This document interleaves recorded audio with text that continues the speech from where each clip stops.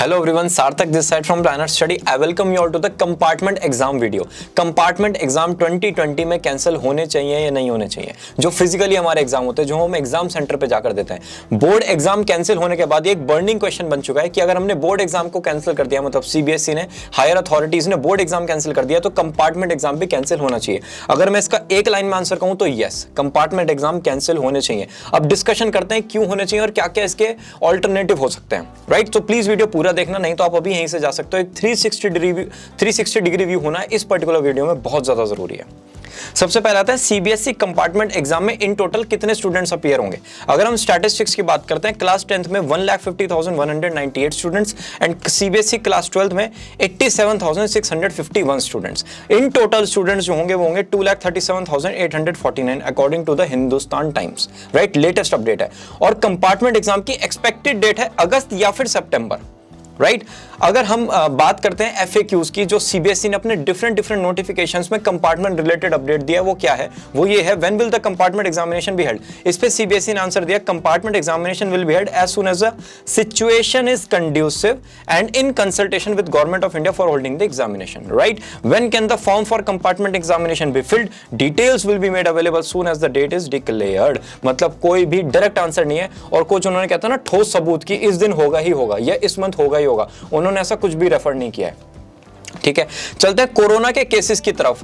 1 million हुए थे 4 months में, 2 मिलियन हुए हैं 3 वीक्स में, और पीक जो कोरोना के केसेस का होगा वो होगा मिड सितंबर में। पर्टिकुलरली मैं इंडिया की बात कर रहा हूं। ये आप ग्राफ देख सकते हो इंडिया में कैसे ये बिल्कुल अपवर्ड ट्रेंड कर रहा है, और अभी जाएगा, ये बहुत बड़ा जाएगा, राइट? तो ऐसे में अगर हमारे कंपार्टमेंट एग्जाम हुए, एक बहुत बड़े लेवल का लॉस भी हो सकता है, और मिनिमम जो मेरी पर्सनल ऑब्जर्वेशन है 5 to 10% स्टूडेंट्स तो पेपर देने ही नहीं जाएंगे। तो अगर 1.5 लाख स्टूडेंट्स है तो 15 to 20,000 स्टूडेंट ज्यादा ही, बल्कि मेरे हिसाब से पेपर देने ही नहीं जाएंगे। तो अननेसेसरी उनका ईयर वेस्ट भी हो सकता है।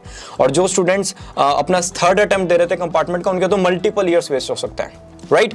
सो अब एक प्रॉब्लम आएगी कि सीबीएसई क्या करे फिर। देखो, सीबीएसई ने बहुत कुछ किया है। उन्होंने सिलेबस को रिड्यूस किया पर्टिकुलरली इस सेशन के लिए, उन्होंने डेली बेसिस पे अपडेट्स निकाले, और उन्होंने बहुत सारे ऐप्स बनाए हैं। दीक्षा पर इतना ज्यादा कंटेंट अपडेट हुआ है पिछले 6 मंथ्स में, जो इतना 6 इयर्स में भी नहीं हुआ था, राइट? तो उन्होंने ट्रेनिंग प्रोग्राम करे हैं टीचर्स के लिए कि ऑनलाइन ट्रेनिंग कैसे बेनिफिशियल होगी। फेसबुक के साथ मिलकर भी प्रोग्राम लॉन्च हुआ है। ऑल्टरनेटिव एकेडमिक कैलेंडर उन्होंने लॉन्च किया। उन्होंने बोर्ड एग्जाम भी कैंसिल किया है। तो आप ये नहीं कह सकते सीबीएसई ने कुछ नहीं किया, बहुत कुछ किया है, और बहुत ही प्रोएक्टिव बेसिस पर किया है। तो कंपार्टमेंट एग्जाम से रिलेटेड भी एक बहुत ही स्ट्रॉन्ग नोटिफिकेशन भी आपको जल्दी देखने के लिए मिलेगा। लेकिन वो है ना, अगर हम ये बताते हैं कि प्रॉब्लम क्या है, उससे काम नहीं होगा। प्रॉब्लम के साथ सॉल्यूशन बताना भी जरूरी है कि इसका सॉल्यूशन क्या होगा। अगर ये प्रॉब्लम है, ठीक है, इसका सॉल्यूशन क्या है, ऑल्टरनेटिव क्या है।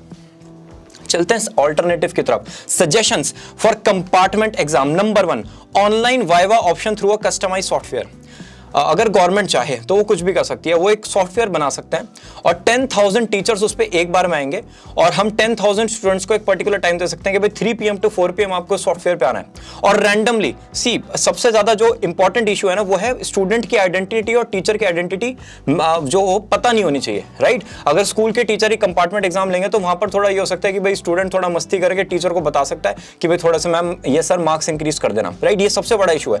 तो हम एक नॉर्मल आईडी जनरेट कर सकते हैं, ऐसा सॉफ्टवेयर जनरेट कर सकते हैं जहां पर randomly student and teacher match होंगे। गवर्नमेंट चाहेगी तो विद इन 1 मंथ ये सॉफ्टवेयर प्रिपेयर कर सकती है, राइट? वहां पर क्या होगा, टीचर और स्टूडेंट रैंडमली एक आईडी पे जनरेट होंगे, और एकदम से वीडियो कॉल हो जाएगी ऑटोमेटिकली। सॉफ्टवेयर ज्वाइन हुआ, ऑटोमेटिकली टीचर और स्टूडेंट आईडी मैच हो गई। वहां पर 20 to 25 मिनट्स का एक वाइवा हो जो कंपार्टमेंट एग्जाम से रिलेटेड हो। वो किसी भी फॉर्मेट में आप ले सकते हो, चाहे वो थ्योरी फॉर्मेट में हो या फिर चाहे वो प्रैक्टिकल फॉर्मेट में हो। आपका कैमरा भी ऑन करके वो चीज चल सकती है, राइट? और उस पर्टिकुलर आईडी पे मार्क्स हो, ये नहीं उस बच्चे का नाम, उस बच्चे का रोल नंबर, उससे अगेन आइडेंटिटी पता रखने के चांसेस है। उस पर्टिकुलर आईडी से, जिस आईडी से उसकी एंट्री हुई है, उस पर्टिकुलर आईडी के आगे मार्क्स लिख सकते हैं, ठीक है? तो इस हिसाब से 10,000 टीचर्स अगर डेली बेसिस पर 10 स्टूडेंट्स को अपना उनका जो कंपार्टमेंट एग्जाम है वो कंडक्ट करेंगे, तो 2.5 डेज में पूरे इंडिया में कंपार्टमेंट एग्जाम कंडक्ट हो जाएगा। ये आसान है, बहुत आसान है, गवर्नमेंट के लिए आसान है। अगर एक नॉर्मल इंडिविजुअल या ऑर्गेनाइजेशन करना चाहे उनके लिए बहुत ही लेंथी प्रोसेस है, लेकिन गवर्नमेंट के पास इतने सारे रिसोर्सेज हैं, वो ये पर्टिकुलर बात कर सकते हैं, राइट? तो अगेन 1 मंथ का ये सॉफ्टवेयर डेवलप होगा, और टीचर्स को 1 घंटे की ट्रेनिंग दी जाएगी, उसकी रिकॉर्डिंग उनको प्रोवाइड की जा सकती है, और 1 से 2 घंटे की प्रैक्टिस के बाद ये पर्टिकुलर प्रोग्राम रन किया जा सकता है पैन इंडिया में, मतलब पूरे इंडिया में। तो ये एक ऐसा ऑल्टरनेटिव है जिसको प्रैक्टिकली हम इस टाइम इंप्लीमेंट कर सकते हैं, right? Teacher and student match होंगे, मैंने ये सब कुछ यहाँ पर लिख दिया, जो मेरे दिमाग ने काम किया उसके अकॉर्डिंग मैं आपको बता रहा हूँ।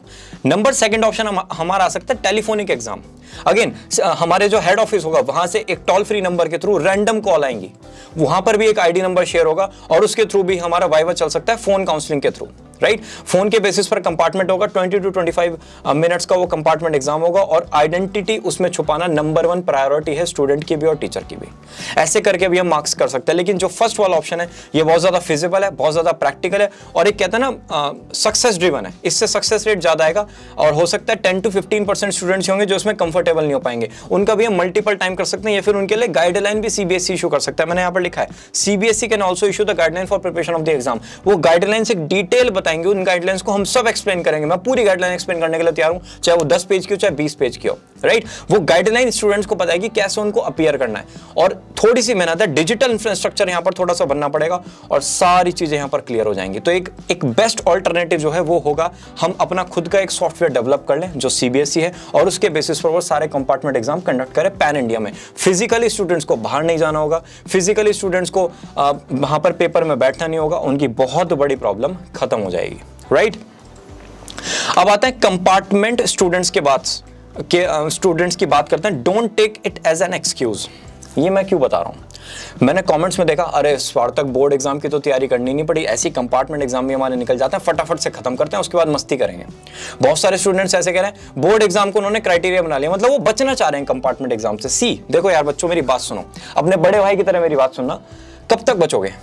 कंपार्टमेंट एग्जाम आप 10th के क्लियर कर लोगे, 12th में फंसोगे, 12th के भी मैं कह रहा हूं क्लियर कर लोगे, फिर आप अपनी ग्रेजुएशन करोगे, उसमें भी लड़ झगड़ के 3 to 5 ईयर में पास हो जाओगे। उसके बाद दुनिया से बचने के लिए 1 साल गवर्नमेंट जॉब की तैयारी कर लोगे, राइट। एक स्टेटस सिंबल है गवर्नमेंट जॉब की तैयारी करना, वो सब कर लोगे। उसके बाद एक एमबीए में एडमिशन ले लोगे, वहां पर 2 साल कट जाएंगे। एट द एज ऑफ 23-24 जिंदगी ऐसे धक्का मारेगी ना, बिल्कुल फेस पर ऐसे आके लगेगा कि अब क्या करना है, राइट। तो कब तक बचोगे? 18 तक, 19 तक, 20 तक, 21 तक, 23, 24, 25 ये मैक्सिमम एज है। इसके बाद जिंदगी सामने आएगी और ऐसे करेगी अब बता तू क्या है, राइट। तो अगर स्टार्टिंग में ही फेलियर मिल जाए तो ज्यादा अच्छा है, अगर उसी टाइम हम फेलियर को रिकवर करने के हमारे अंदर ताकत हो तो बहुत अच्छा हो जाएगा। तो प्लीज भागो मत, इसका ऑल्टरनेटिव सॉल्यूशन ढूंढो। मैं ये नहीं कह रहा कंपार्टमेंट एग्जाम बिल्कुल होना ही नहीं चाहिए, फिजिकली नहीं होना चाहिए, हम डिजिटली कंपार्टमेंट एग्जाम कर सकते हैं जिससे एक फेवरेबल एटमॉस्फेयर क्रिएट होगा और एक वाइब्स ऐसी आएंगी कि हाँ भाई ठीक है, एक अच्छा कॉन्सेप्ट बनाओ और इसको हम फ्यूचर में भी यूज कर सकते हैं, राइट। तो प्लीज भागने की कोशिश मत करो। कब तक भागोगे? लाइफ आएगी और बहुत तेजी से धक्का देगी, जितनी जल्दी दे दो उतना अच्छा है, जितना लेट देगी उतने ज्यादा लोगों को पता चलेगा, उतनी ज्यादा आपके पास नेगेटिविटी आएगी, उतना कम आपके चांसेस हैं उसको इंस्टॉल करने के अपनी लाइफ में, राइट। तो प्लीज इस वीडियो को शेयर करना उन लोगों के साथ जो कह रहे हैं ना कंपार्टमेंट एग्जाम कैंसिल होने चाहिए, प्लीज उनके साथ शेयर करना। एक इकलौती ऐसी वीडियो जो मैं पहली बार कह रहा हूं शेयर करने के लिए, राइट। तो इसी के साथ ये वीडियो हुई समाप्त। आपका कोई भी डाउट है then let us know in the comment section और हम सब मिलते हैं ना नेक्स्ट वीडियो में। Bye bye.